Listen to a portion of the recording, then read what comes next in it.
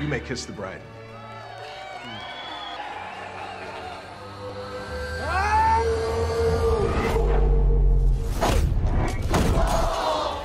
Please tell me what's going on here. Our group of friends has been playing the same game of tag for 30 years.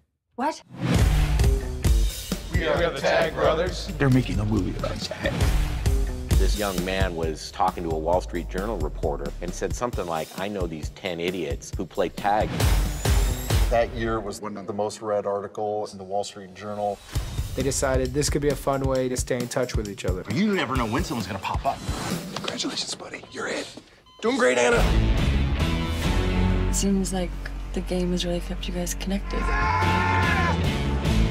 It has a significant amount of heart and personal connection. We've been part of each other's lives for a long time. Been there when people got married. We've buried people. I think your dad would have really wanted you to be dead. We get busy in our lives, but this forces us to make sure we stay in contact. That's kind of a poignant, sweet part about this movie.